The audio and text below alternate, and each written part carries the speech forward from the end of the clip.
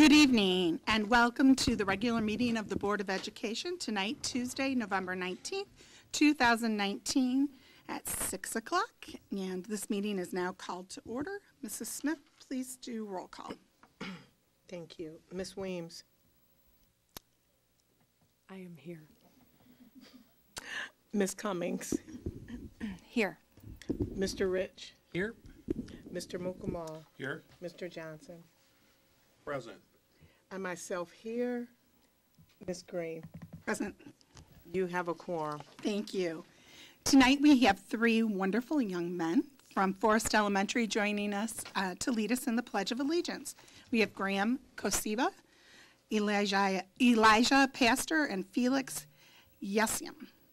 Come on up, guys.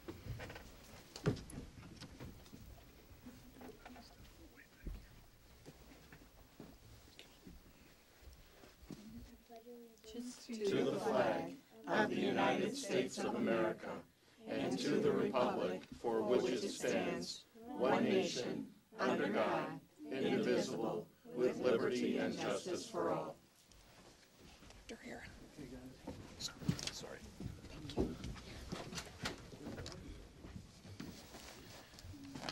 Cute.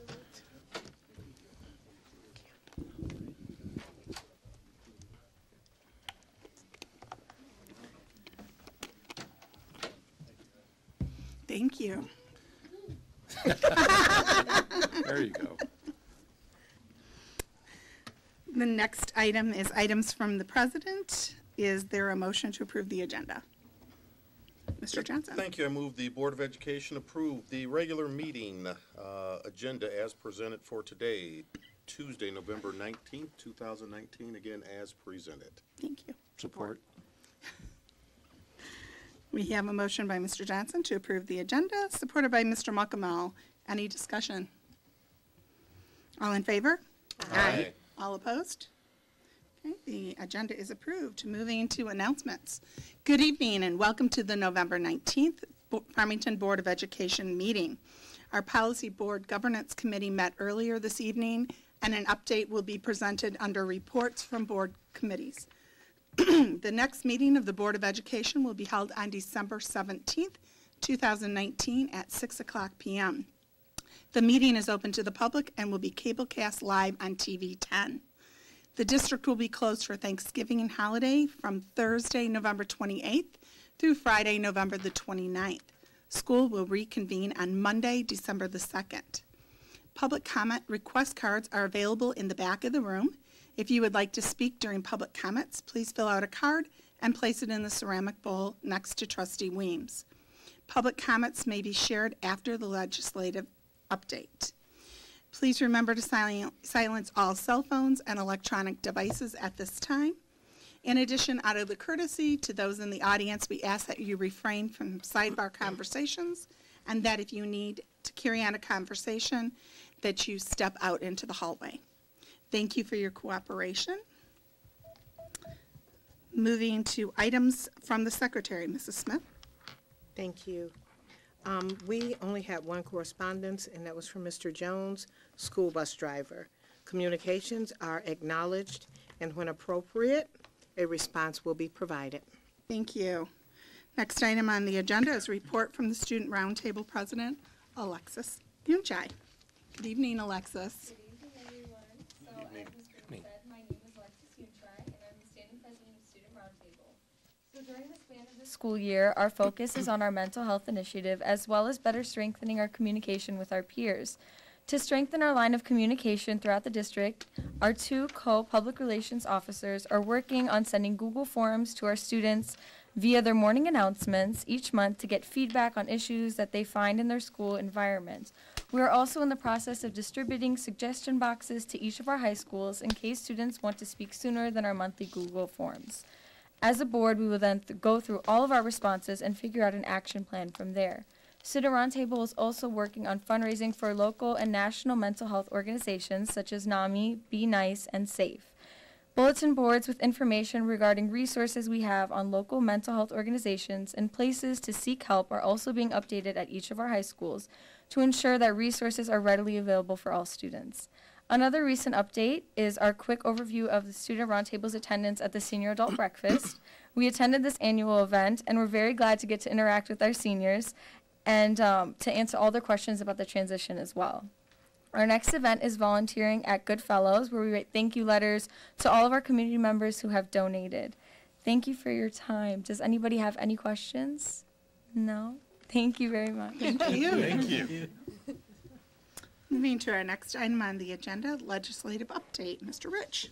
Sure. So, I guess the best way to say this is that the Michigan Association of Superintendents and Administrators gets a summary roughly every week, every 2 weeks, regarding a legislative update coming out of Lansing. And in summary of what I've been saying for the past couple meetings, here's how they started with their summary. In what's becoming a familiar refrain, nothing really happened in Lansing this week. At least nothing related to education policy or anything that moves the state closer to a resolution over the supplemental budget standoff between legislative leaders in the House and Senate and legislative leaders and the governor. And unfortunately, this House has now gone into an unofficial break now that the hunting season has opened, and it's unlikely that any work's going to be done until legislators all return in December. So we're still pretty much at a standoff there, and they're still looking at trying to get a deal done before the end of the calendar year. However, that's not necessarily looking likely at this point. Thank you. I think. Yeah. You're welcome for the good news. Yeah. Right. Yeah. Makes your job easier. Our next item on the agenda is public comments. Are there any public comments? Mrs. Weems? No. Okay. Seeing no public comments, oops. We will close public comments and move to district updates. Our first update is from the Farmington YMCA, Camp Riley, with Lauren Savage. Is Lauren here? Got it. Okay, we're moving to our next update. Would be the Farmington Hills Education Foundation update with Nancy Jennings and David Rodenkamp. Good evening. Here's a handout for each of you.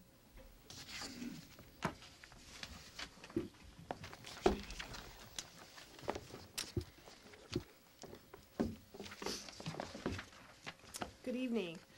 I'm Nancy Jennings, the Executive Director of the Farmington Hills Education Foundation. Inspire, Innovate, Invest. These are the three words that appear on the logo of the Farmington Hills Education Foundation. As an organization, it is our goal to make these words come alive for the students of Farmington Public Schools.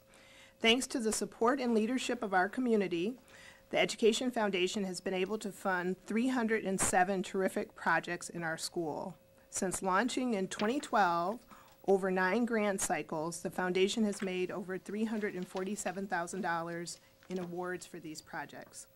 Every school in our district has benefited from one of our innovation grants. I'd like to introduce the foundation's board chair, David Rodenkamp, to tell you a little bit more about what we've been doing this fall. Good evening. Thanks for inviting us to be here. The foundation has had a busy fall. Thank you to everyone that supported our 7th annual A Toast to Education. It was another successful event. The foundation's board and staff are deeply appreciative of the donors and sponsors that supported us and the guests that enjoyed the evening. 13 local restaurants donated the delicious tastes our guests enjoyed. 14 school communities donated terrific raffle baskets for our strolling raffle. Congratulations to all our winners. And 27 district and local musicians donated their services to entertain us all evening. The event grossed just over $49,000 this year. These are resources that help support our innovation grant program.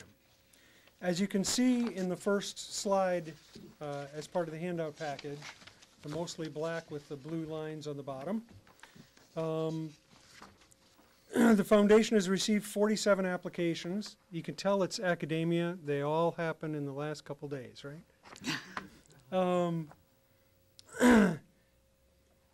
And by making a joke, I lost my place. So we've received 47 applications, an 80% increase over last year. For this cycle, the application closed yesterday, for a total of $97,131 in requests. So these applications will now go to our grant allocation committee to make the hard decisions to align with our available resources. We hope that everyone will save the date for this year's grant and donor celebration, where the foundation will publicly announce this year's grant recipients. This year's celebration will be held at Warner Middle School on February 3rd, 2020 at 5:30 p.m. We hope you will all join us. Again, there's a slide in the handout that gives more details about that event. In addition to this year's A Toast to Education and our 2019-2020 Innovation Grant process, the foundation launched the first ever official FPS Alumni Association. This launch followed months of diligent work by staff and volunteers to get to this point. Board of Education members might be familiar with the alumni directories that have been published by Harris Connect, now Publishing Concepts, for many years. Thanks to this ongoing relationship, the foundation had a substantial database to begin this new work with. Many thanks to Diane Bauman for fostering the relationship with Harris Connect Publishing Concepts over the years. While the data existed, there did not exist a mechanism to really foster the relationships. The FPS Alumni Association's purpose is to develop these relationships to benefit the current and future students of our district. To recap where we are today, the alumni work was launched on October 15th with a survey that went to 28,506 emailable records. So emails that we had garnered through this relationship, through this process, out of a total of 56,154 total students in the records. So there's again a slide talking a little bit about the methodology used with the Alumni Nations, which is our partner in putting all this together. I have to say, just personally, when I saw we just got these first blush results a few days ago, and when I had my first look at them, I was really amazed and surprised. Well, not surprised isn't the right word. Excited about the information that's there and the promise that I think it holds towards building these relationships and creating some living organizations. Now we'll go back on script. The Foundation's board has great expectations for how the Alumni Association will be a valuable resource for the Foundation and for the district. In this launch year, we expect for early memberships to provide for 4 alumni scholarships for our 2020 graduates. We have provided 2 slides that we found particularly encouraging: the range of years of graduates that responded to the survey and a word cloud of key words that come to mind when you think of Farmington Public Schools. So again, of particular interest, when I looked at the respondents' class years, in my head, I expected to have some recent big spike of people, and as you trailed back in time, it would taper down to nothing. It's surprisingly flat. We had a lot of respondents from many, many years ago, and we had a similar number of respondents from just a few years ago. And, you know, you might look at that as the glass half empty. Why didn't more recent graduates respond? But I look at it as the glass half full of we're getting a representation across all the years, which I think for an alumni organization is a key function. You're not just going to have a representation of one group. If we can get engagement with all these different people, I think that's fabulous. The next slide is that word cloud. And again, I'm excited by some of the implications from the word cloud. Typically, I know we just did an engagement survey at Fiat Chrysler where I work, kind of an employee satisfaction, and it's alarming. You get you know, 5 or 6 keywords jump out, become dominant in the field of words, and everything else is tiny. Again, here, it was a much more level playing field than I expected to see. So the 3 keywords, which are actually kind of hard to tell because they're not so much larger than the other ones, but the 3 most common were community, education, and home. Again, I think very good, a very good foundation to build an alumni association from. So that's the end of my prepared words. If there are any questions, I'd be happy to answer them. Mr. Rich? So one question, one comment. One, I'll start with a comment. Looking back over the what year did you graduate slide, I think it's extremely interesting. And, you know, we talk about the long and deep roots of this district. And we have people who graduated in 1947 responding to this survey. And so that's something that's great to see. It's people who have had this as part of them for their entire life. And so that's just a really cool thing to see. And so look forward to getting the responses from people as the years go on. The second is actually a question regarding some of the questions on the survey. I know I've heard from a couple people just regarding names that they went by when they were in school versus what they do now, whether that's because of marriage or a change, whether they transitioned after high school, just how best to have that so that people know, okay, this is someone who I did go to school with, because it might be a name that they just don't recognize anymore. Yeah. And so if that can be done in a future survey, just adding a question for that or some other way so that people don't feel excluded from the community that they graduated from. Okay. Yeah, I guess just as an added comment, the survey was 13 or 14? 13 questions. 13 questions. Obviously, you're only seeing 2 of them represented here. A lot of the other ones, it's a lot of text, so we're trying to work through them and figure out what the key points that we could share in a future meeting might be. Sure, absolutely. So to that point, we actually did get a comment from a respondent that was around that issue of a different name. So we changed the, if you go to register, which there's no cost to register, you can register for whatever year, it now says name previously went by in high school instead of maiden name. Great. So that sort of Perfect. covers whatever your circumstances might have been, so you can give us what that name is. Thank you. Mr. Mucknell? So going back to the first slide on the number of applications that you received, I was wondering if you could comment on why the increase this year. What did you do differently this year that caused such a large increase in the number of applications? So we did similar things both years. The difference we have found over the years, we've been doing, this is our last year was our 9th cycle, this is our 10th, that depending on what's going on in the district impacts how teachers apply for grants.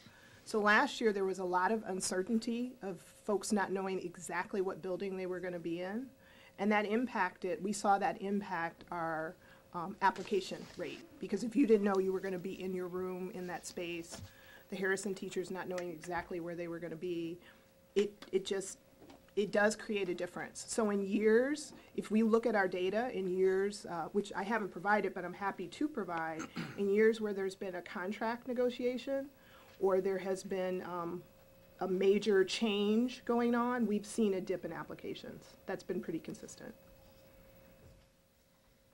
So it may not be that there was a huge increase this year, might have been the last year was just a little bit lower than what we would have liked. Okay. Mrs. Smith? Thank you for your presentation, and I enjoyed myself a couple of weeks ago. It's amazing to see how your program has grown and to have 3 daughters to go through the district, and finally my youngest one was able to take part and enjoy, well, our daughters are the same age, so she was impressed to know that this is something that the district had done, and to be able to enjoy our time with the teachers, former teachers and principals. How are the candidates know, after you have given out your grants, does everyone that applied get something to say that they did not receive anything? Everyone's contacted, whether they're awarded or not awarded. Okay. Thank you. Okay. Thank you so much. Thank you. Moving to our next item, overview of remaining 2015 bond fund proceeds. We have Mrs. Kaminsky and Mr. Reby. Thank you, President Green, and good evening, everybody. Well, it's been a long road, but the 2015 bond is almost complete. We have about $6.5 million left out of the $131.5 million that was approved by the community back in 2015. $5.5 million of that 6.5 is from construction savings, and then the other $1 million is from technology savings. So the spending plan for these dollars is to allocate $800,000 to central office and Maxfield Education Center for a parking lot, security upgrades, flooring upgrades, and roofing upgrades. So just the basics. And then secondly, $1.1 million for technology infrastructure, student devices, and teacher devices. And then lastly, $1.1 million for the purchase of 10 new school buses to replace the 2005 and 2006 buses. So that's a total of $3 million. So that leaves $3.5 million to support the general fund capital needs and to complete critical projects such as boilers and chillers in the district. Mr. Johnson. Thank you, Mr. Reby, and I've kind of worked alongside of you for most of the spending on this, and I want to say you and the rest of the team did in my opinion, a fabulous job of making sure these bond dollars were well spent. They were spent properly, and more importantly, based on everything that's come back, they came in not only within budget, but a lot of times under the budget that was kind of allocated. And I just want to say thank you very much, you and the rest of the team, and you guys did a fabulous job. But I do have a question. Now that all of this is done, once this final part gets spent, there's more money, or let me rephrase, there's more work that needs to be done on some of these buildings and other projects. Would you agree with that? Absolutely. Okay. Back in 2015, we were working with a facility study that was done in 2009, 2010, and there were a lot of things that were only 8, 9, 10 years old at that time. And if you believe it or not, now it's 10 years later, so everything's 20 or 21 years old. So to extend the life of these school buildings, we need to take a hard look at our infrastructure. And one other thing you mentioned earlier, you said part of this is to replace buses from 2005 and 2006, correct? So those are almost 19, 20 years old, correct? Correct. Okay. And so these 10 buses will replace 41 buses out of the fleet of 95. So there's still 54 buses to be replaced over the next 5, 6, 7, 8 years. Great, thank you. Mm-hmm. Motion whenever you're ready. Looks like we're good. Go ahead, Mr. Johnson. Thank you. I move the Board of Education approve the, oh, let me strike that, hold on. Reading the wrong one here.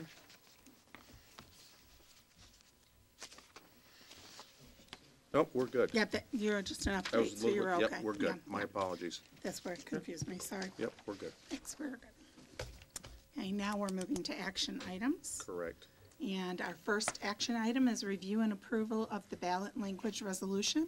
We have with us tonight Amanda Van Dusen from Miller Canfield, who has worked with us previously and very well aware of our district, as well as Mrs. Kaminsky, our Assistant Superintendent of Finance. Good evening.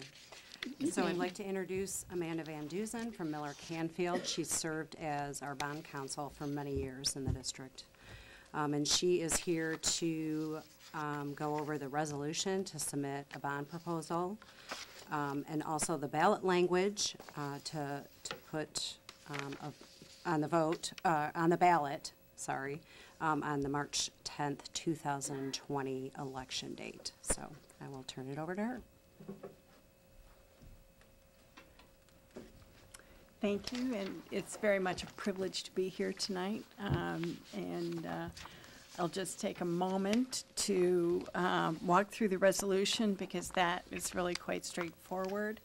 It's a determination that it's necessary for the health, safety, and welfare of the district to finance improvements, which you have, I know, been reviewing at great length in the district, which are described in the ballot. And that it's necessary and desirable to borrow the sum of $98 million, it's a not-to-exceed number of $98 million, and issue bonds for the purpose of paying for the cost of the projects. And then it expresses an intent. It's not an obligation. It is permission for the board to authorize the issuance of the bonds if the voters approve the ballot proposal in March. And if you issue the bonds, that would carry with it an obligation to levy a debt millage in an amount necessary to cover the debt service. And that's, you're voting on the bonds, not the millage rate. So the millage rate necessary to cover these bonds will actually fluctuate. But when I get into the ballot, I'll explain what the overall impact is. So in order to place the proposal on the ballot, you need to approve and certify the language to the county clerk no later than 4 p.m. on December 17th, which is 2 hours before your next board meeting. So that's why we are here today. It used to be much more complicated for the district to run an election, but you are out of that business. So the only step you have in connection with this election is to certify the proposal to the county clerk by December 17th. And other than that, we would encourage the district to review the proof of the ballot before it gets published because it's your ballot. The ballot itself, which is at your place, and I want to point out one small change that that we received after you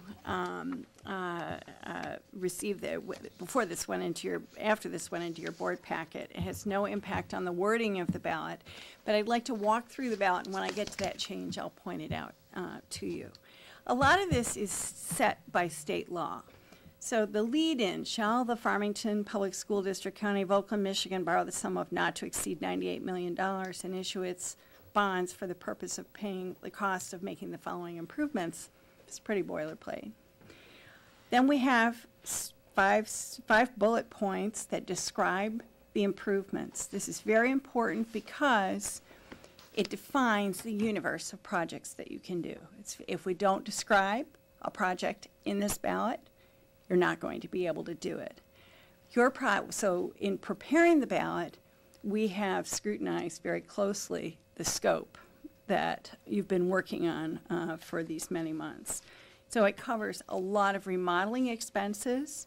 It covers some additions. It covers equipping, furnishing, and we say those two things plus re-equipping and refurnishing, because equipping is putting in new, re-equipping is replacing existing equipment with new equipment. The same thing with furnishing and refurnishing.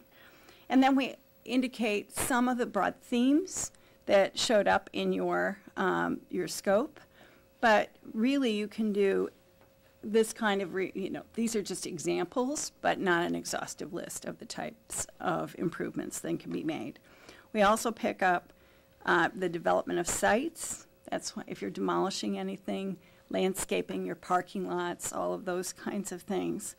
And outdoor athletic facilities, playgrounds and structures, school buses, as Mr. Raby mentioned a moment ago, and acquiring and installing technology infrastructure and equipment. So that covers all the devices and any wiring, servers, all of that kind of stuff. That's the end of the question, but it's not the end of the ballot. And state law requires us to include all but the first sentence of the following paragraph in the ballot. But we add in the first sentence, which is voluntary, because frankly, I think that's what gives context and helps a voter understand what the impact of this ballot proposal might be on them.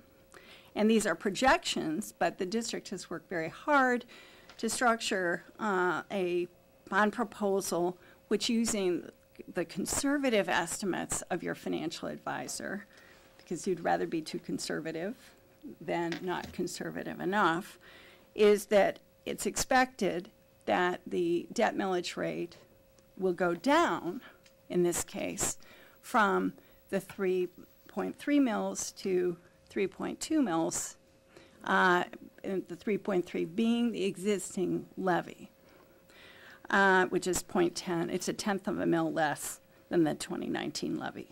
The rest of the sentences are absolutely required by law, and it's there. This is where the change has occurred.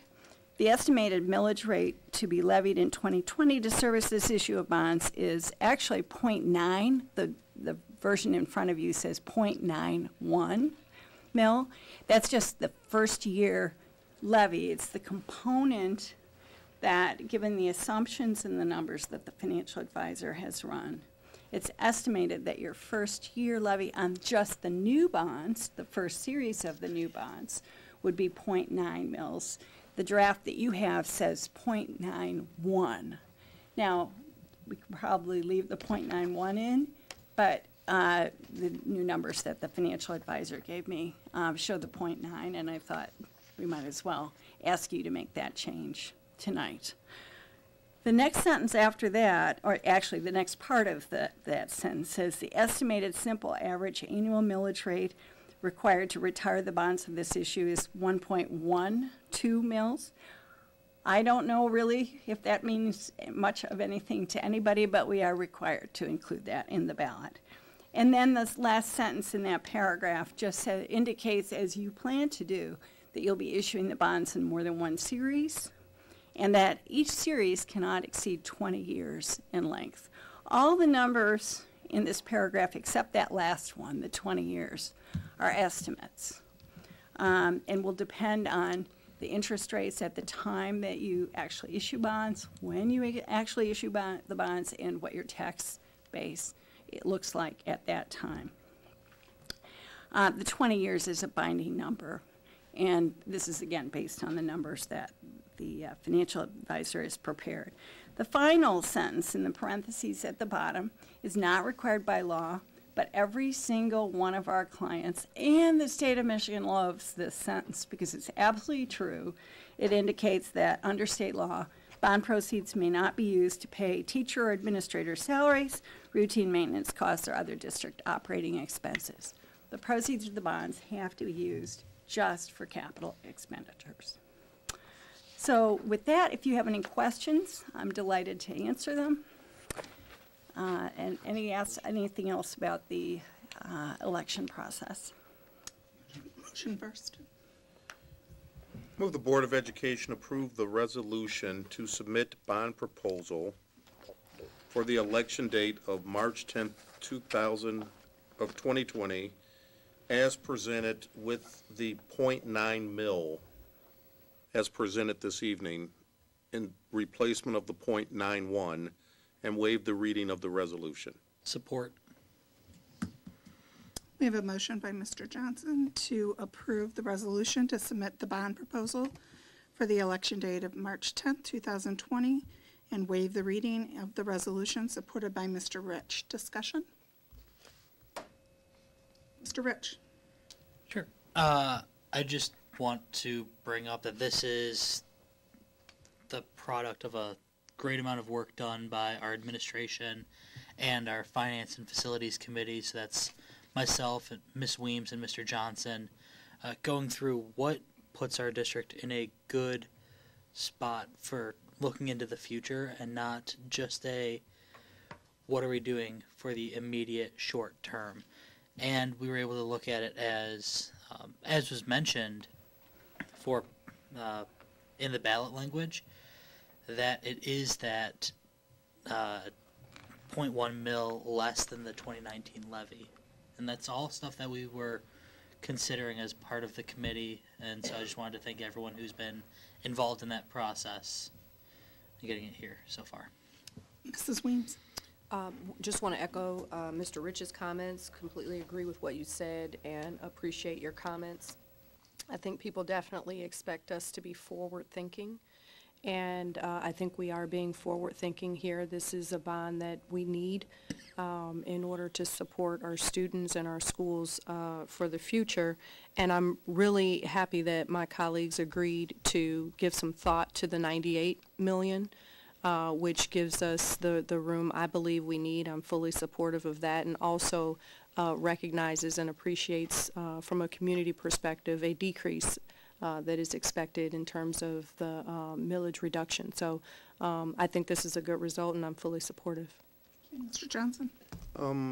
Again, thank you, Mr. Rich, Ms. Weems. It's been a pleasure working with you. I want to say something about this, and I want to go back to Mr. Reeby's comments earlier, and I hope everyone listened to what truly needs to happen. This community gave us monies prior to this, $131.5 million, to take care of the business of the schools. And as the presenter mentioned, none of this goes towards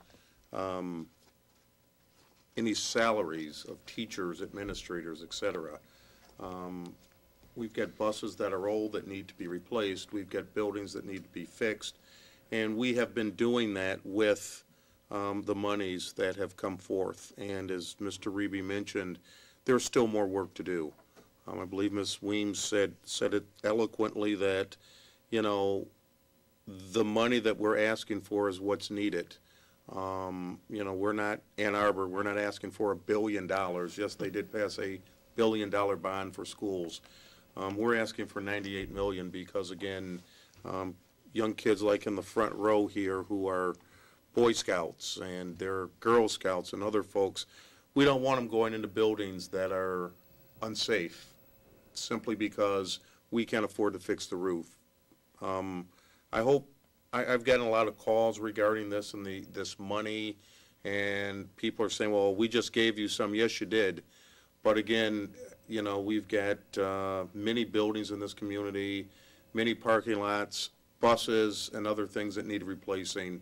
And the monies were spent properly before, and this community will, or this board, I'm sure, will continue to spend it properly for the things we need. And I'm stressing need. So I, too, will be supporting this because it is a need, not a want. So thank you. Mrs. Cummings? Well, I'll echo what has been said. I do appreciate all the work, the thought, the effort that's gone into this, and I do appreciate the detailed summary of the language. I think that's very helpful, not only for the board, but for the public. And we had a special meeting. My days run together. That was last week, I believe. And so I believe that was recorded. And so that should be online and available for anyone that has questions and wants a little more detail. We did run through this in a special meeting. Was that last Thursday? Last Thursday, whatever date that was. So, so information's out there, and of course, any questions. I think dialogue is important and communication is important. But truly, these are needs. You know, think about owning a home and the to-do list that you have and the things that need to be fixed. We're talking about a district with How many square feet? Is it? 2 million. 2 million, that's what I thought, I recalled Mr. Reeby saying last week. So 2 million square feet. We're gonna have some upkeep there. We're gonna have expenses that go with the 2 million square feet. And we want our buildings to be presentable, safe, and ready for students to come in and learn. So I'm very glad we're moving forward with this bond issue for March. Thank you. Mrs. Smith. Thank you, Ms. Green. I'd like to also echo all of my colleagues and thank you to the committee that sat down and worked and got this together. I echo the same comments. These are not wants, these are needs. To hear that we've got the buses that are almost 20 years old, and we need to have the safety and the well-being of our students. We have 3 young men sitting in front of us that would expect us to do what's right for them. They can't stand up here and fight for this and ask for it, so who better can? It's the community, this committee, and our superintendent and his cabinet. And thank you to Mr. Reeby. I also support what my colleagues have put together to get this done. As Ms. Cummings said, when you have a home and you purchase a home, you don't let the cabinet doors fall off and just keep walking. You fix the cabinets because who knows, later on you may want to sell. So in this case, we want to keep those cabinets and those buses going for our students to have. So thank you. Mr. Muckamel. Thank you, Madam Chair. I want to thank the committee for doing all of the work that's required to come to this point, and certainly Mr. Reeby, Mrs. Kaminsky, for you. The point I want to make is that I served on building site and safety last year, and actually one of the reasons why I wanted to serve on the board was to be able to look at how the money was being spent on bonds, taxpayer money was being spent, and the thinking and process that was going behind that. I walked away very impressed at the level of thought that went into every aspect of how we do bids, how contractors are selected. The process that is used, I can assure the public, was very thorough, that it's treated very seriously, that we are very mindful of the fact that we are spending the public's money and we are entrusted to do that in a very responsible manner. So I'm very satisfied with the quality of the process that is being done, so that when we put these things out for bid in the future, that the people's money is going to be very well spent. So I'm very supportive of this bond as well. Thank you. I also will echo the comments and Mrs. Weems' comment on forward thinking. We've talked a lot about maintaining our buildings, getting them up to speed, and making sure we're keeping safe, secure facilities for our students to grow and learn in. But we also talked about how we have to get them to school in a safe manner by transportation. But we need to talk to the other piece of that bond, is that technology piece, that we must maintain current and relevant technology for our students to be able to be competitive as they leave our schools and go into the marketplace, that they have the technology in our schools that they need to have those skills. I also want to thank the committee and Paul Wills from Plant Moran Presa for the time he took to make sure that we as a board understood every aspect, as we had many questions. And I also want to say that I look forward to and want to thank the previous bond oversight team and committee from the community that helped oversee that, how the bond was handled. And I know that facilities and our finance committee will be looking at implementing a new team to oversee as we move forward as well. So we'll continue that same structure. So I also am very, very supportive of this as we move forward. Thank you. Seeing no other discussion, Mrs. Smith, will you please do a roll call vote? Ms. Cummings? Yes. Ms. Weems, Yes. Mr. Johnson, Yes. Mr. Mukamal, Yes. Mr. Rich. Yes. I myself, yes. Ms. Green, Yes. motion passes. Thank you. Okay, next item on the agenda is the approval of the summer tax collection resolution, and we have Mrs. Kaminsky. We'll just have you hold till motion's made, and if there's any discussion. Mr. Johnson. Will the Board of Ed approve the summer tax collection resolution as presented and waive the reading of the resolution? We have a motion by Mr. Johnson to approve the summer tax collection resolution as presented and waive the reading, supported by Mrs. Cummings. Any discussion? Thank you, Mrs. Kaminsky. Okay. Mrs. Smith, roll call vote, please. Ms. Weems, Yes. Mr. Rich, Yes. Ms. Cummings, Yes. Mr. Mukamal, Yes. Mr. Johnson. Yes. I myself, yes. Ms. Green, Yes. it passes. Thank you. Moving to discussion items, policy updates. First reading, Mrs. Weems.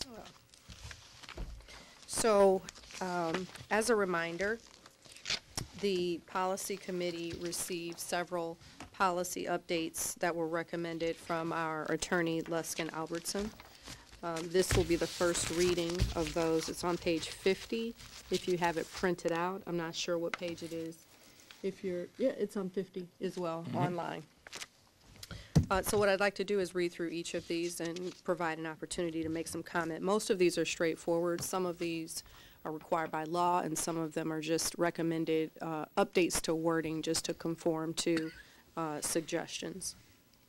The first one is with regard to our bylaws and conflicts of interest, and it's really just to recommend a change to remove the term newly elected such that it will read, a conflict of interest involves a member of the immediate family of a board member is already an employee of the school district. Such board member shall abstain from voting on any matter affecting the employment status of the employee. Are there any comments with respect to that one? Yes, Mr. Johnson.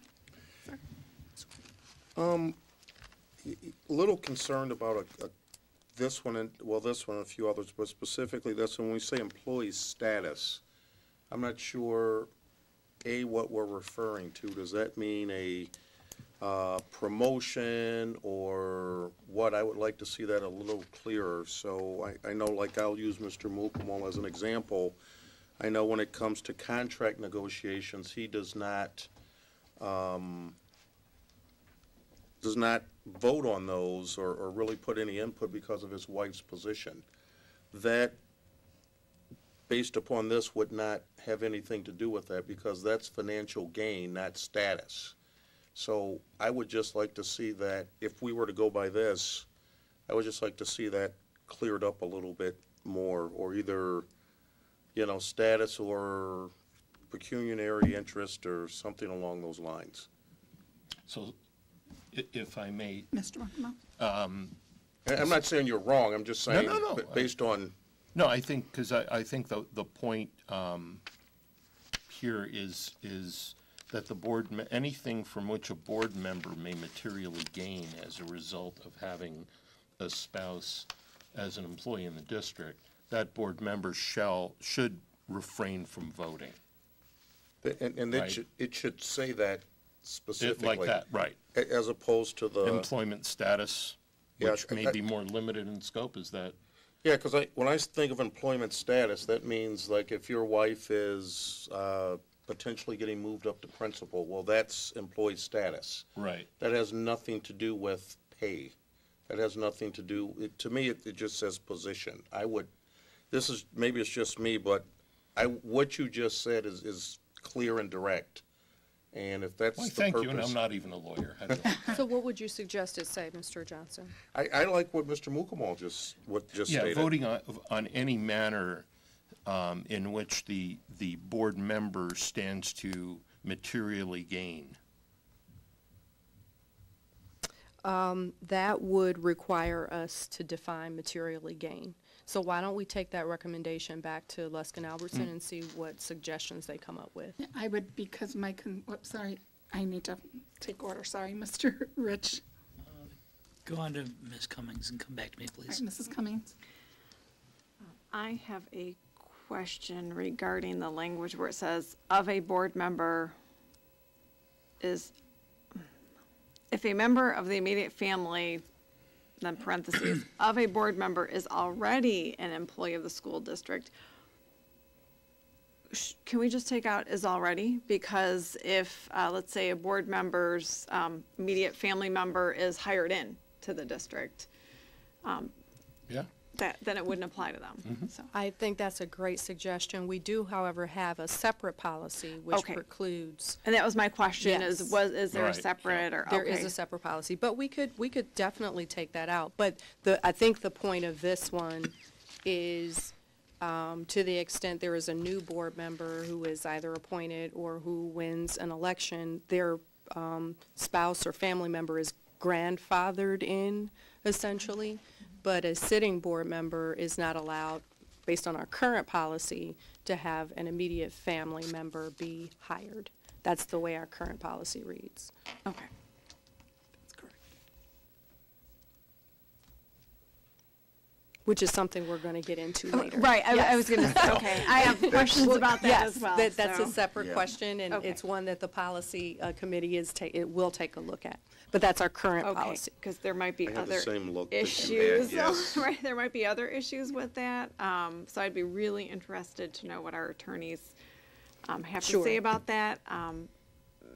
Okay, I'll leave it there. And I think that's one of the challenges your committee is facing, Mrs. Williams, is that making sure our language is consistent through our policies, so our policies don't conflict with one another in language, much like what we just experienced as delegates with MASB, having to clean up so everything Yep. aligns. So it's currently aligned in that a newly elected, which is why it used to say newly elected board member, has a family member who is already Right. an employee of the district, has to abstain from a vote essentially where there's a conflict of interest.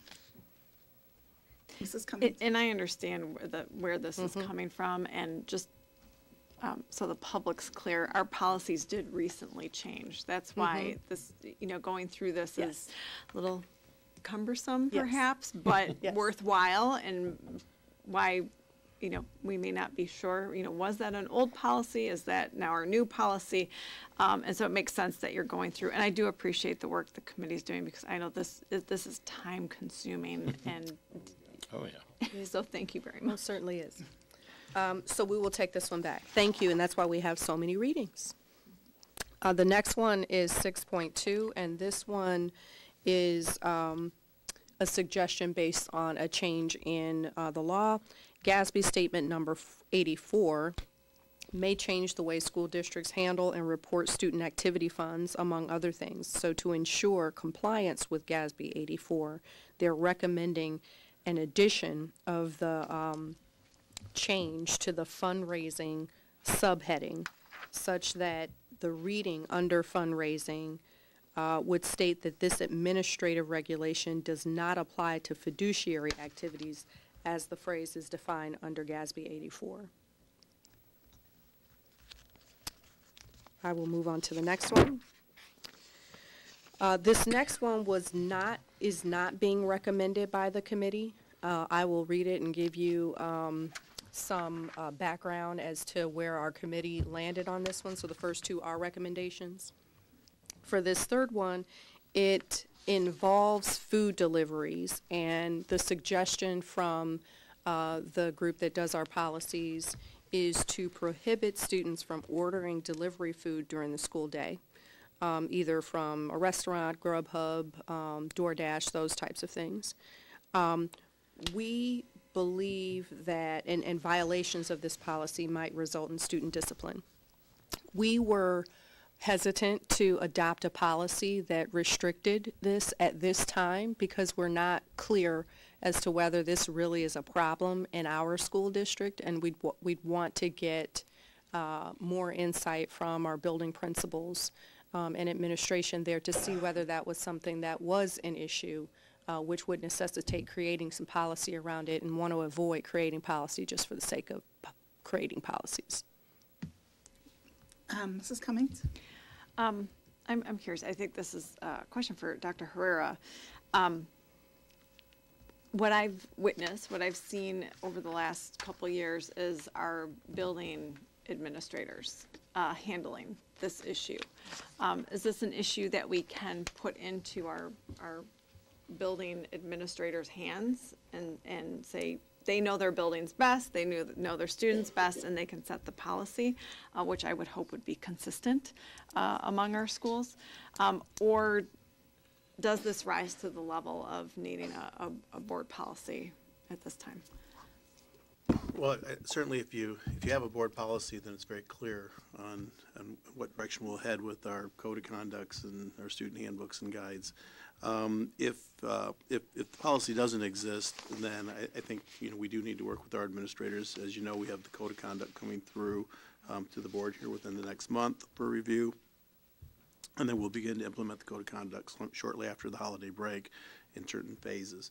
So I think that's just discussions we have to have as our environments change, as technology changes, as services change within a community. So I certainly feel comfortable thinking that believing that our building administrators can handle this on their own and accordingly to make sure that the environment stays orderly and we don't have a large amount of foot traffic coming into the building throughout the day. But I think that's the biggest concern, is to what level this would disrupt the building environment or the learning environment.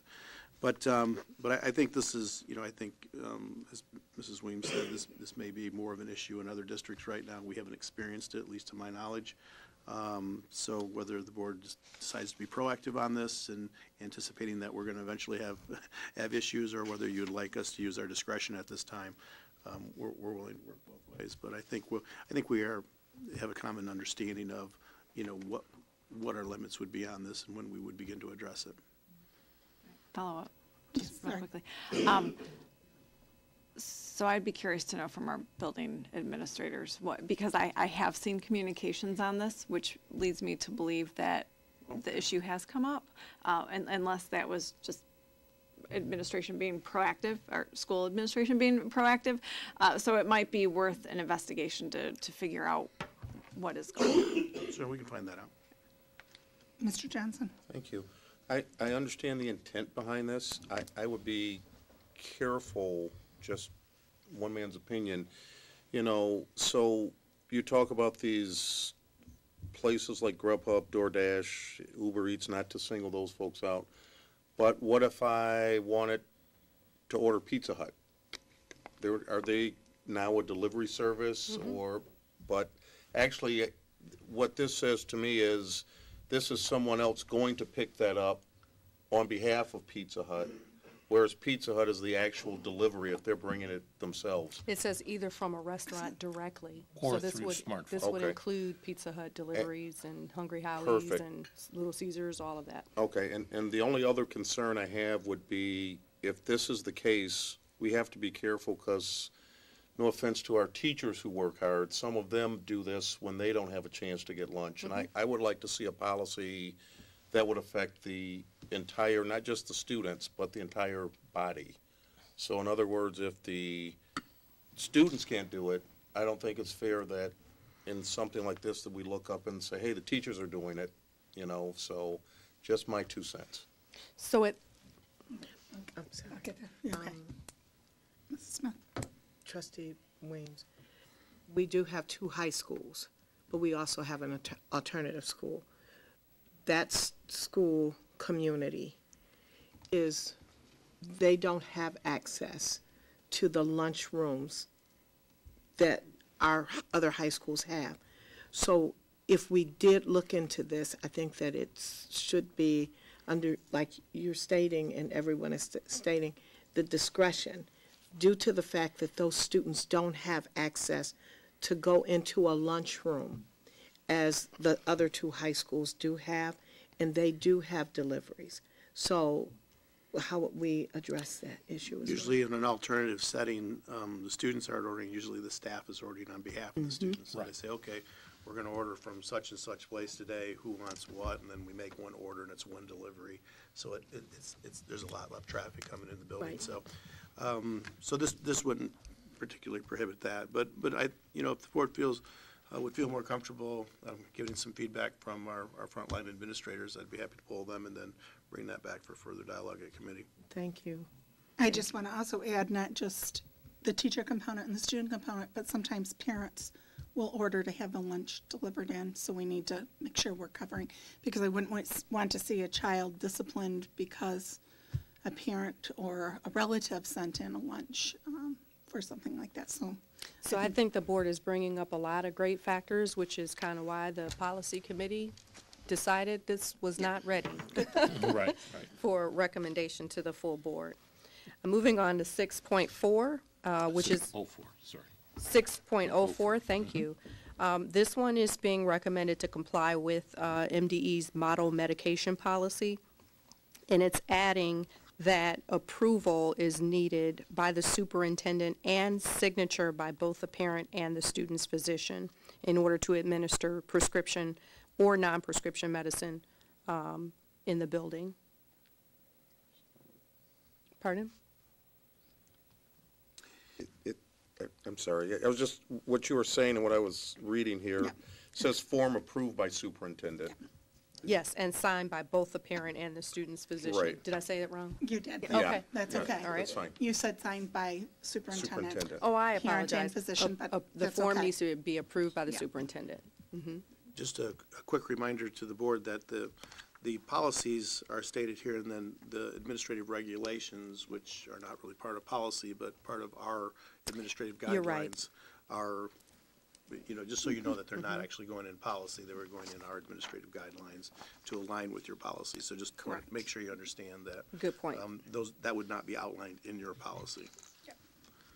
This next one, 6.05, would be this first section on curriculum, and so there's a sentence being added or changed at the beginning and also at the end, and it just clarifies that the board directs the superintendent to develop, implement, and provide ongoing evaluation of the school district's curriculum, and makes clear that any changes to the curriculum must be approved by the board. Moving on to 6.06, this one on medical examinations is being recommended to comply with federal law. And essentially, it is providing that the superintendent or his or her designee may require an employee to submit to a medical examination when an employee has provided insufficient medical documentation as the basis for a health leave, and after providing the employee an opportunity to supplement the documentation remains insufficient. That paragraph was similarly worded, but this is more distinctive. Mr. Rich?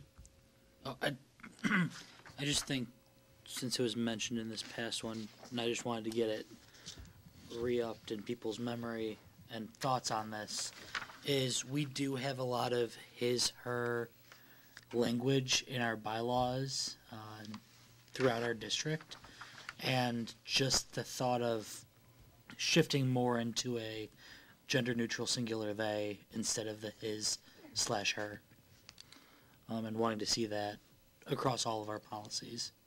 I know that's a lot because we have a lot of language literature out there, but that's definitely something I'd like to see in the future. Thank you. Thank you. This next one is 6.08, and it's on business. This change really just acknowledges the former GASB, which was superseded, and I think here they're just going to refer to the most recent GASB as opposed to having to change the number all the time. So, in fact, it goes on to add wording that says the most recent applicable GASB requirement. Mrs. Cummings? Did you mean to skip over 6.07? I did not. Thank you. There's a lot of words on the page. Yes, Thank you, Mrs. Cummings. Update 6.07 is made to conform to a new Michigan code, and so the Code of Ethics now refers to that it's including the Michigan Code of Educational Ethics. Thank you, Mrs. Cummings. Moving on to 6.09. This policy is just being updated to add fixed assets to add vehicles to the fixed assets policy. Previously, it was not singled out. That is the only change being made to that one. Moving on to 6.10.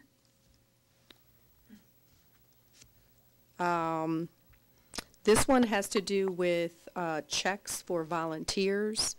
A number of school districts have recently expressed concern over the lack of knowledge they have surrounding in the criminal history of people who may volunteer in buildings.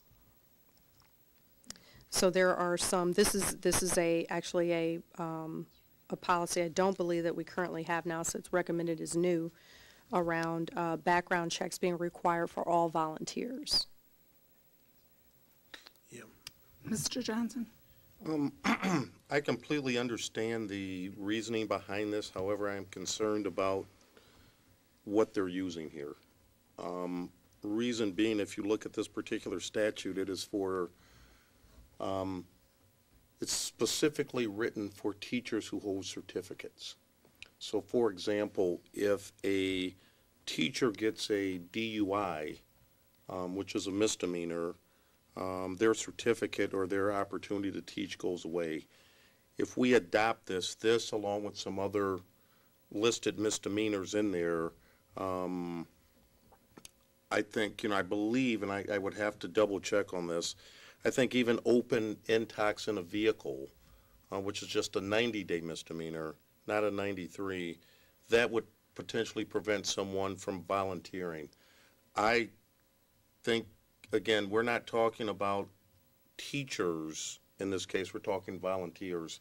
And this statute, or these statutes that that are referred to here, are referring more so to those who are in the classroom every day. And I just don't know that that's necessarily fair for someone to I think you do bring that. up a good point, and the committee spent a lot of time on this one. We did talk about, instances where parents perhaps had misdemeanors, and we were concerned about whether, parents might be precluded from volunteering in their children's classes.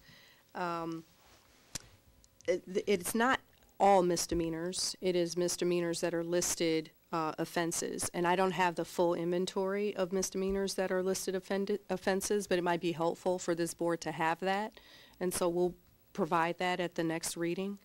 The other thing to note here is that there is some flexibility here with respect to the superintendent and the board being able to approve volunteers that don't meet the requirements. So if there were some extenuating circumstances, if the board and the superintendent wanted to allow a particular person to volunteer who, didn't meet the criteria, that were possible.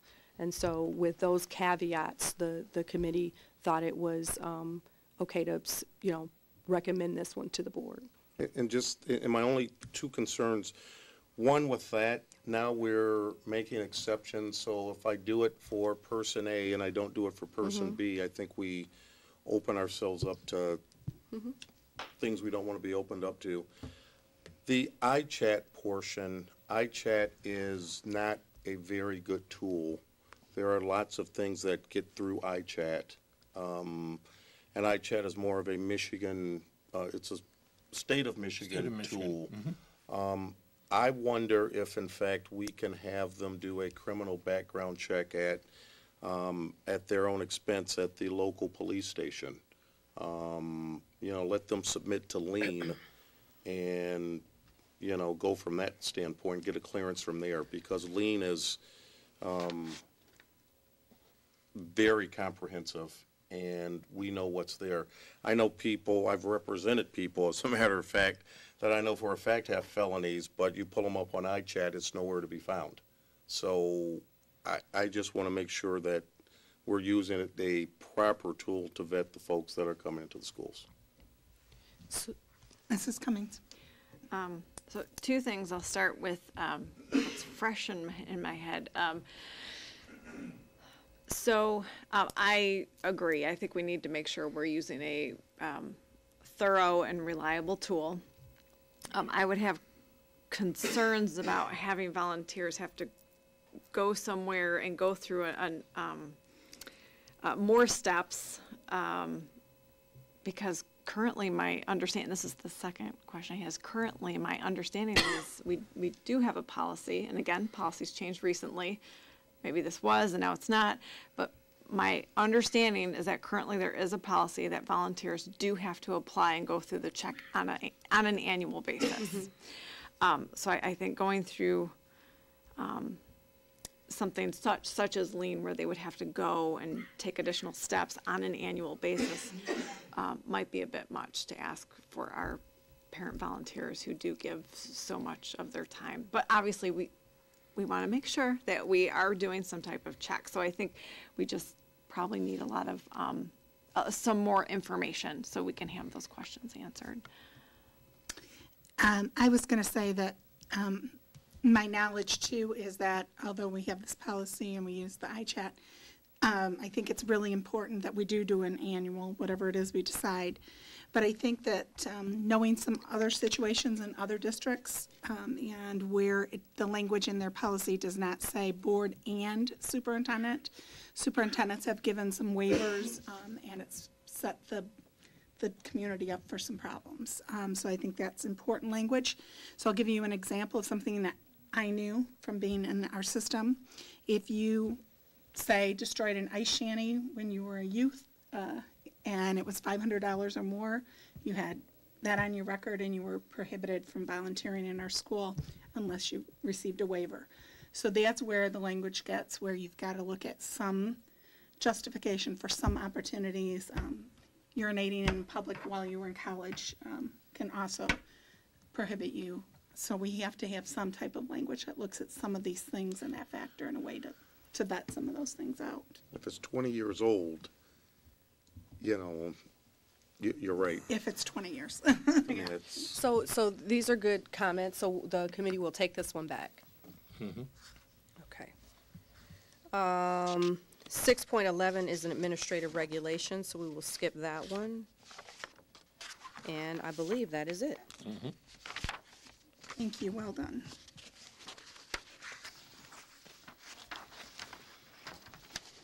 Okay, moving to our next item on the agenda, items from the treasurer, Mr. Rich.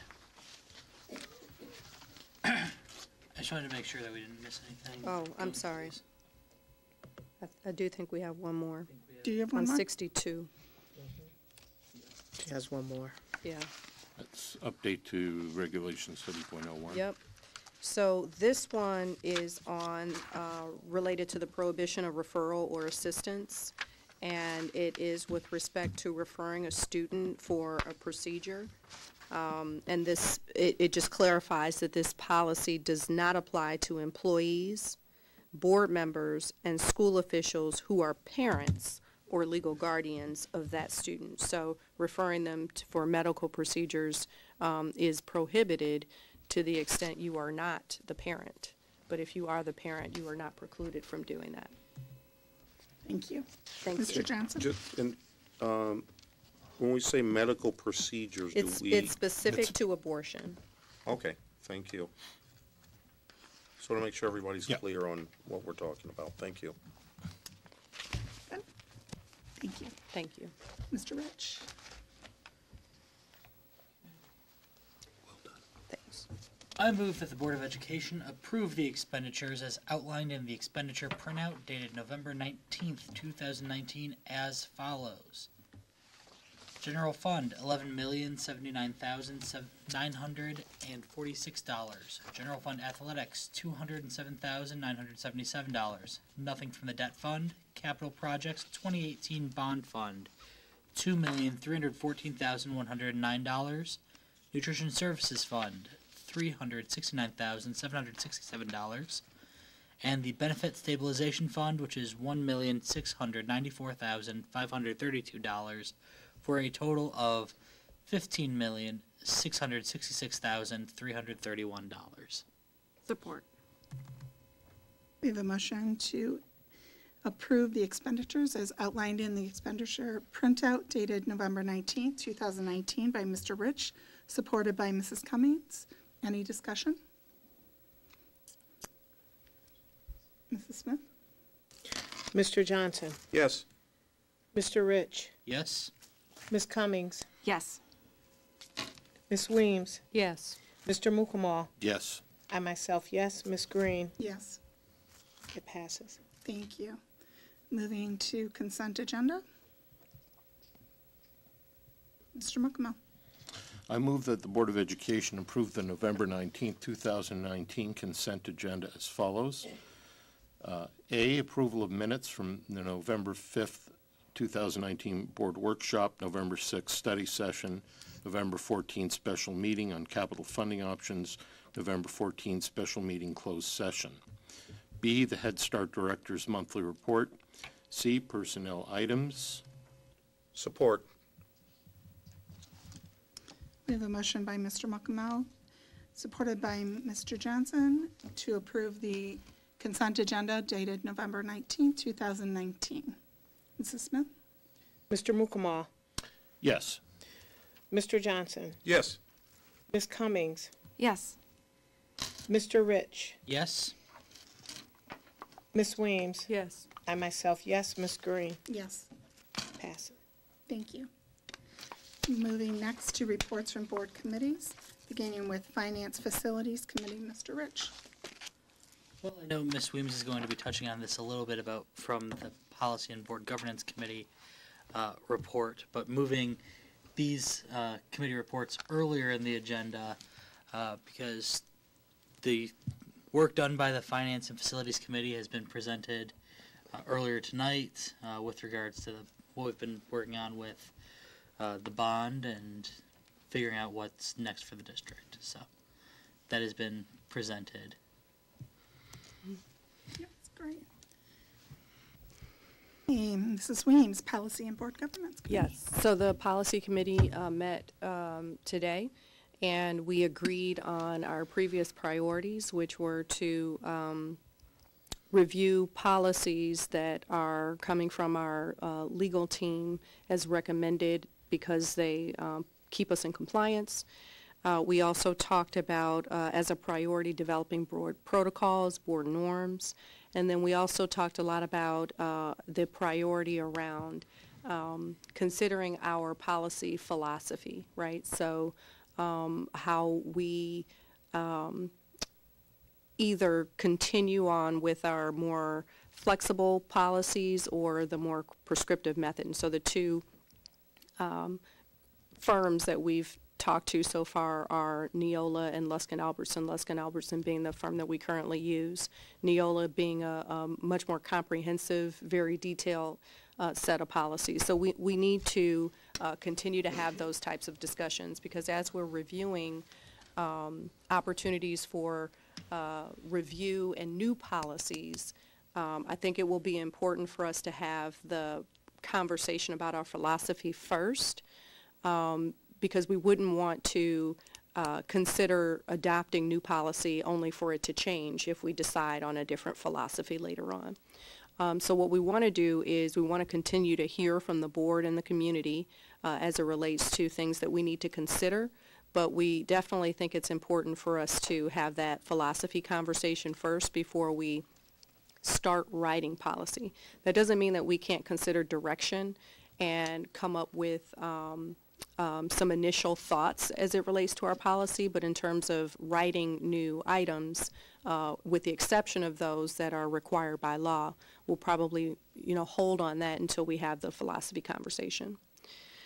We did talk about more specifically board protocols. There are several areas of board protocol, right, around communications and our meetings and committees and all that sort of stuff. We focused over the last two meetings around committees. I share it with the rest of the board what we thought were the key questions.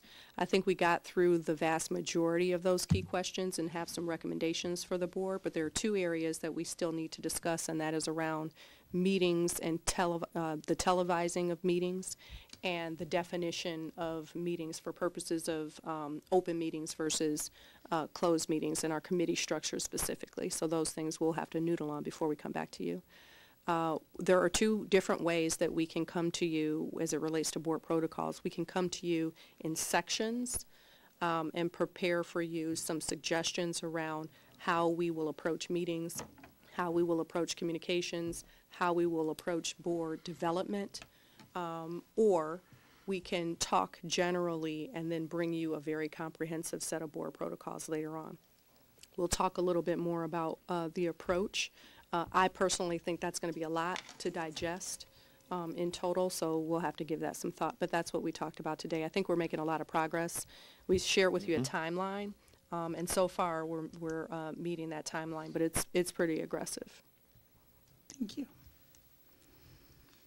I think just one comment I'll make is just the comment regarding moving reports from board committees. As we have these action committees and function, it makes sense to move that up in the agenda before action items so that there's public comment opportunity as well. So I think that makes a lot of sense. So thank you. Okay, our next item is reports from board representatives.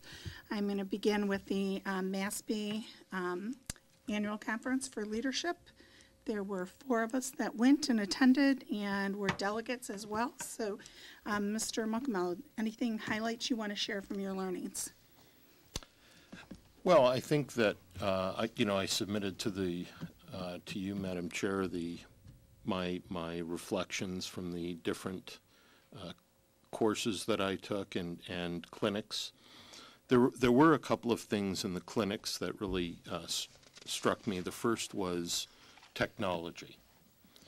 The technology that is starting to be used in other districts includes virtual reality, artificial intelligence, augmented reality, and these are very important technologies that our students will need to have as they graduate.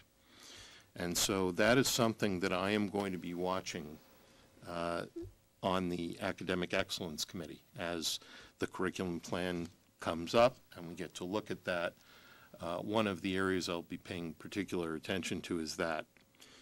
The second was the mental health clinic, which I know there were several of us at that, was of prime importance, and there's a lot of emphasis that MASB is putting into this as well as in our district.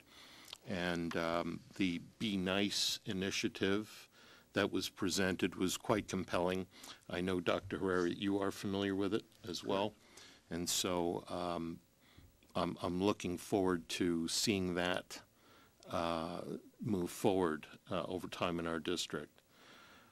The only other observation that I had that really sort of struck me at this conference was the importance of our operation as a board. That I'll make the general statement. The cohesion of a board and the ability of a Board of Education to work in collaboration with the superintendent and to work as a team would appear to be the most important, if not in the top 2 or 3 things that ultimately results in a district moving forward in terms of academic accomplishment for students. And so our ability in this district to do that, I think, is going to be very important going forward. Thank you. And I think we're on the way. Thank you. Mrs. Smith. I also, well, 4 of us were delegates. We were there we weathered the storm.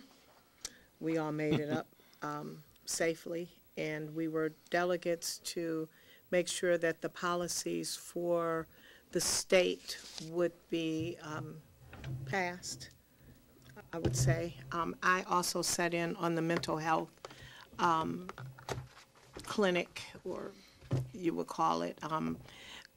I think as a district, we are, we're spot on. With Dr. Herrera knowing what the Be Nice initiative is, we also are doing something similar to that approach with our PTAs.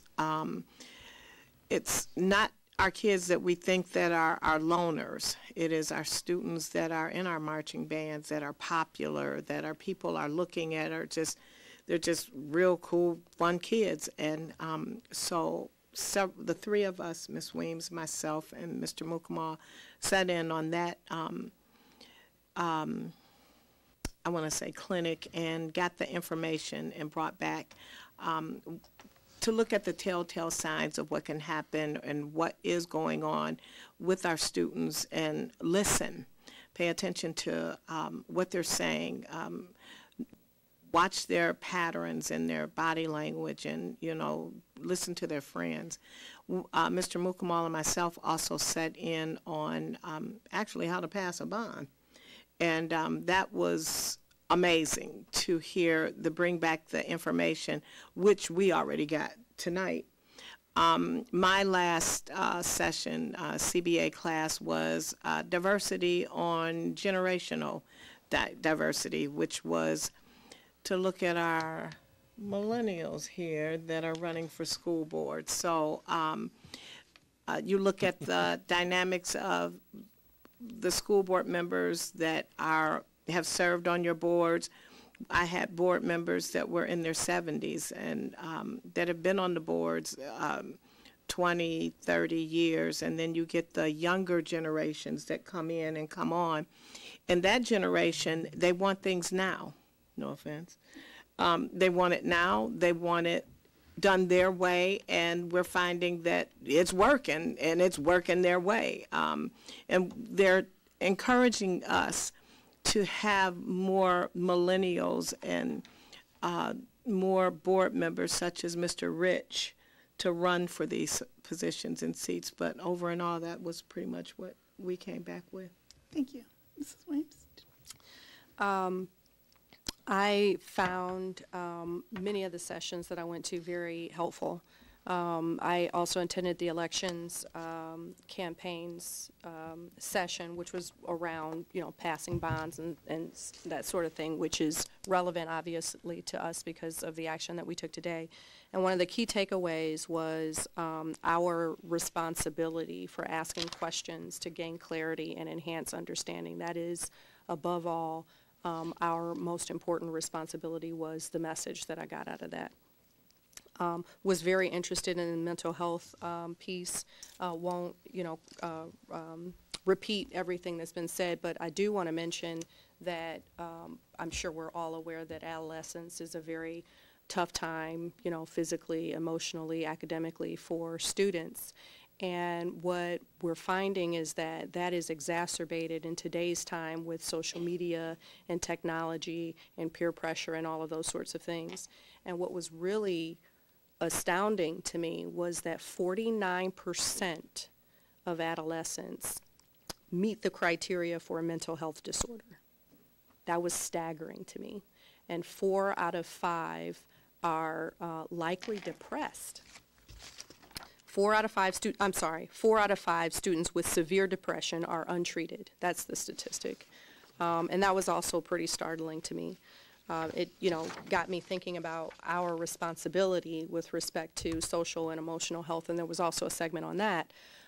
And, you know, teaching sort of, you know, whole learning around both the academics and the emotional and social. And what was interesting was the return on investment that districts are seeing around evidence-based programs, which provide for an $11 return, meaning there's $11 saved for every $1 spent, and the savings are costs not incurred from interventions. Obviously, these mental health issues result in behavioral problems, and that is something that I think a lot of districts are facing. What was also interesting was it's not just about mental health and solving social and emotional problems, but it's about helping students solve complex problems, and that it translates to very usable adult skills. So what was really interesting to me was that the social emotional component are the skills that 92% of executives say are as equally important to them as the technical skills. So complex problem solving, critical thinking, creativity, people management, coordinating with others, emotional intelligence, judgment, decision making, negotiation, cognitive stuff, and service orientation, all wrapped up in the social emotional component. So those were things that I took away and had some next steps that maybe the board could think about. And I appreciate President Green, you asking us to reflect on what we did and share our learnings with the rest of the board. So that's what we've done. I'll pass mine down. Thank you. Thank you.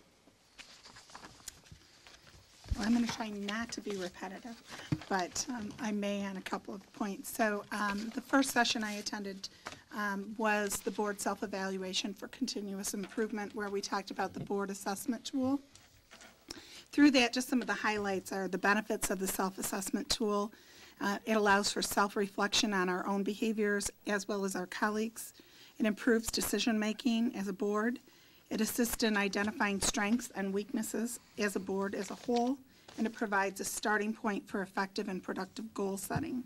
So that is something we've been talking about, and I think something that we're going to be looking at moving forward, that we will be doing a board self-assessment right after the new year. So, as the next session I attended was culturally competent leaders.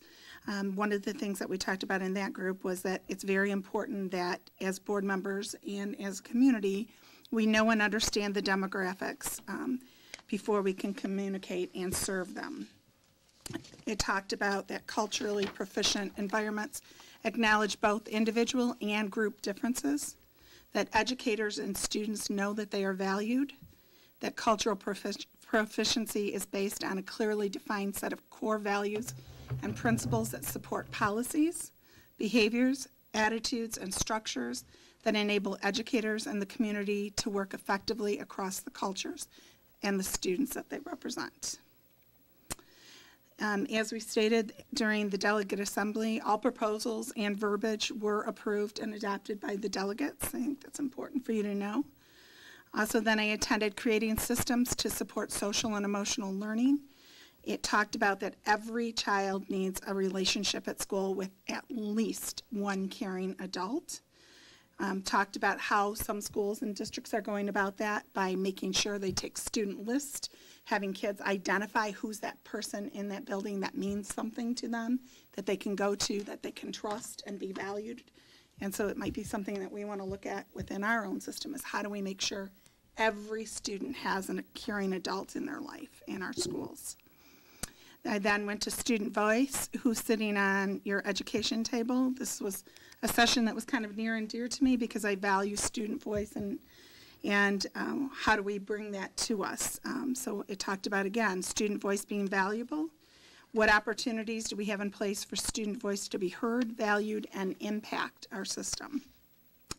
And then it was talking specifically about having board representatives, 1 or 2 students on the Board of Education without voting rights, but they would actually be a part of the board team. So that's something that we can also look at and consider as we move forward. Next one I attended was codes of ethics and conduct. Big piece of message was eyes in, hands out. Staff carries out the policy set by the board. A code provides structure and an opportunity to discuss a problem. Then the Be Nice, I'm not going to expound too much on that, but Be Nice really hit me. It was suicide prevention, but it was complementary to like our Farmington Safe. It was more specific to helping to empower our students in our buildings. Be Nice stands for Notice, Invite, Challenge, and Empower. It was likened to the stop, drop, and roll of mental health education. It teaches that how you treat someone can have a direct impact on how they feel, think, and act about themselves. And I think the powerful piece about this was it's an educational program that creates awareness and ultimately saves lives. So I have already shared the program with all of you. I gave you literature on it, as well as shared it with our student roundtable, who was super excited and probably going to engage in looking into it and having a speaker come in. So, and then the last one I'm going to talk about was board leadership, overcoming obstacles. I talked about the role of the Board of Education is to represent all students, not solely special groups or interests. The only behavior that we're able to change is our own behavior. The vision keeps the students as the focus of the work. Focus should always be on achievement. We have to be prepared for our board meetings and maintain a professional conduct at the board meetings. Communicate through the chair, and remember, above all, it's all about the children. Overall, it was a fabulous, fabulous time of learning. We did practice our counting on the way back. We counted over 40 accidents about every half mile as we were coming home, but we were very thankful after almost 2 incidents with snowplows that we made it back here for these reports. And Ms. Green, we also were informed that the legislation is looking into making your board members certified. That will probably be going into place soon, that all board members it will be mandatory that board members are certified. So that's not much for us, because majority of us are certified board members. And I'll just jump down to that one specific area they want to certify board members in is understanding and being able to read and use data to guide decision making. So currently you can become data certified through MASB, through MASB. And the conversation ensued that if you were already certified, you would not be grandfathered in and therefore have to be recertified. So the conversation became as the legislature looks at imparting these, how will the funding support for districts who've already paid to have board members certified? How will you be recertified, and will there be funding to support that? So, thank you. Moving to Mr. Muckamel with an update from PTA. Thank you, Madam Chair. So, a couple of announcements. Tomorrow, the film Resilience will be shown, and a discussion will ensue. It will be held at the Maxfield Education Center on 10 Mile Road. This is open to the public. I know that we received, as a board, we did receive an email advising us about that. Unfortunately, I can't attend because there's a conflict. If you don't have a conflict and if you are available, it really would be worthwhile attending this. It talks about adverse childhood experiences and how we overcome that. The second item, December 3rd, there is ALICE training for parents. It's Tuesday, December 3rd from 7 to 8:30 p.m., also at the Maxfield Education Center. Thank you. I just want to clarify, too, that the conflict tomorrow involves many of the board members, as we had previously registered to attend Oakland County School Board Association's session on opiates and vaping, which is another very important topic here in our system. So if you're not attending that and available, please go and see Resilience if you're able. So, okay, thank you. Mrs. Weems, Head Start. So Head Start had an audit which completed last week. There were no areas of non-compliance with the 2019 fiscal monthly protocols. The director there does a great job with the program and monitoring of the budget. So great job to Head Start. Thank you. Any, Mr. Johnson? Just want to remind students and anyone who can tutor that at Maxfield on Saturday, starting at 9 a.m. till about noon, go out, get free tutoring. Again, that's sponsored through FAPN, and would love to see a full house there. Thank you. We heard an update tonight from Student Roundtable, but I just wanted to add a couple of things. Speaking about tutoring, they are setting up a schedule. They're going to divide and conquer, and we're setting up a calendar where they will be able to sign up and be part of the Saturday tutoring for that as well. In addition, I want to thank the STEAM Academy and especially Mr. Card.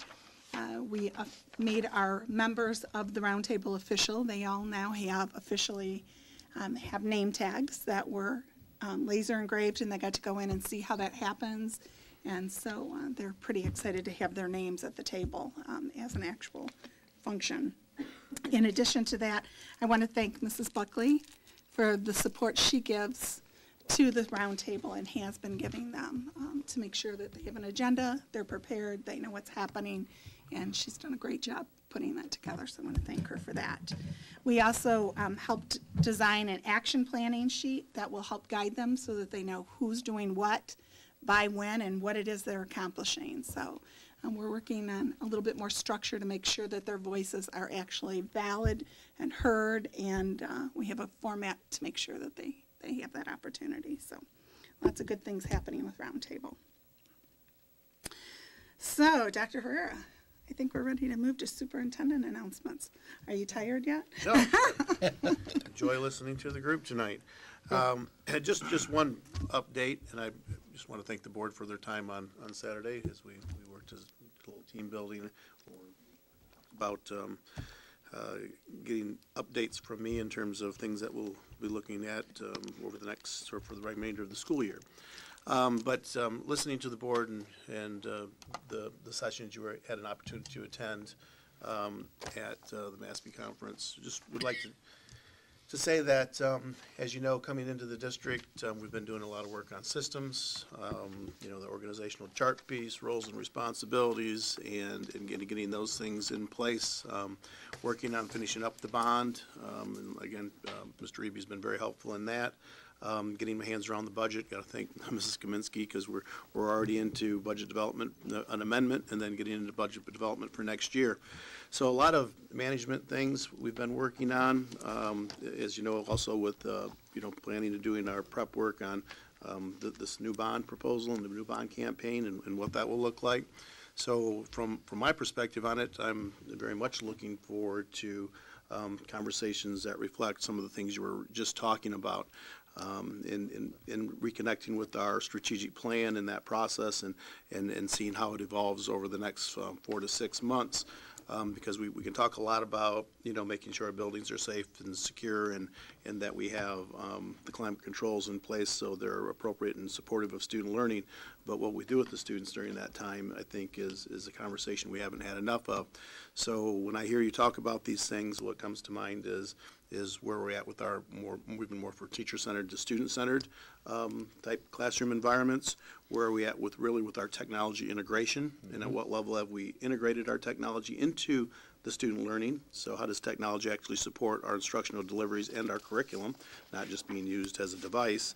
Also, where are we at with our real-world connections, and how are we making our learning more relevant to students? And we know we can do that through more project-based and inquiry-based learning opportunities and connecting them to real-world projects.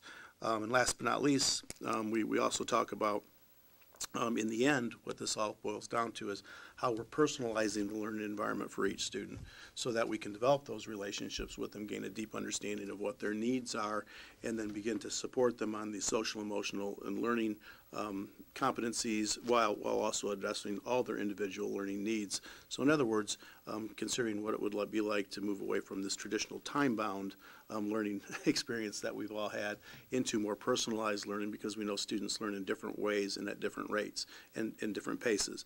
So, you know, some of that is you know, I talk about, you know, sometimes we have to learn new things.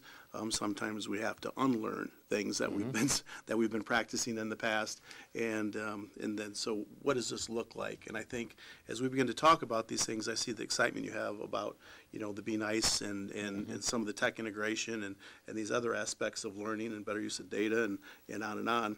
I think we begin to have those discussions and take a look at what that means to the district in a comprehensive fashion as we move through the strategic planning. So, like I said, looking very much towards those future conversations with the board and going through the strategic planning process to really talk about what this learner profile looks like, what experiences and knowledge and skills do we want our students leaving Farmington Public Schools with, and how we're developing all the supports in creating those learning environments that will lead to those outcomes.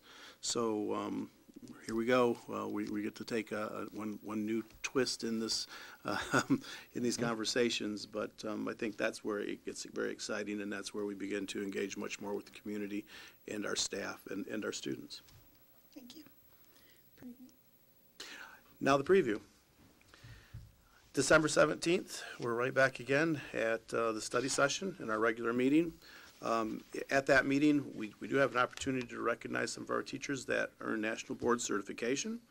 We will recognize an NCTM board member as well.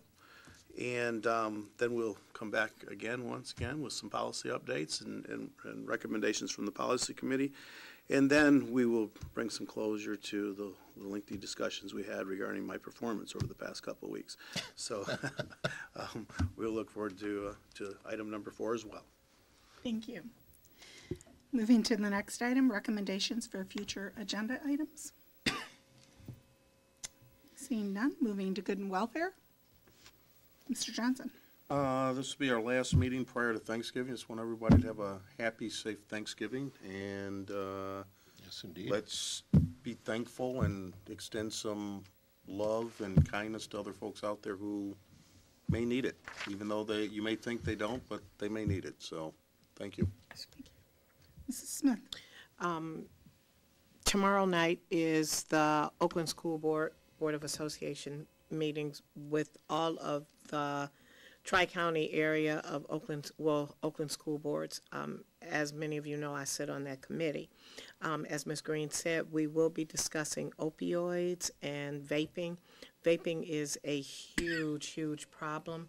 We're hearing parents say, I'd rather them smoke vape than to smoke cigarettes, but they're both just as bad. So I will be bringing back information to the board as well as to our PTA, who has been working diligently on this this whole thing with vaping. Also have a very happy and safe Thanksgiving, as we've been discussing Be Nice with the suicide prevention. We know that we lost a young man while we were in Traverse City. I'd rather not mention names, and it was a family friend. Suicide is big, and it's huge around these holidays. So we have to look out not only for our young, but for our elderly. So if you know someone that doesn't have anybody, or just pick up the phone and call and just say, hey, how are you? Or just go by. So let's be, diligent and look out for those that may not have anybody, and have a safe Thanksgiving. Mr. Rich.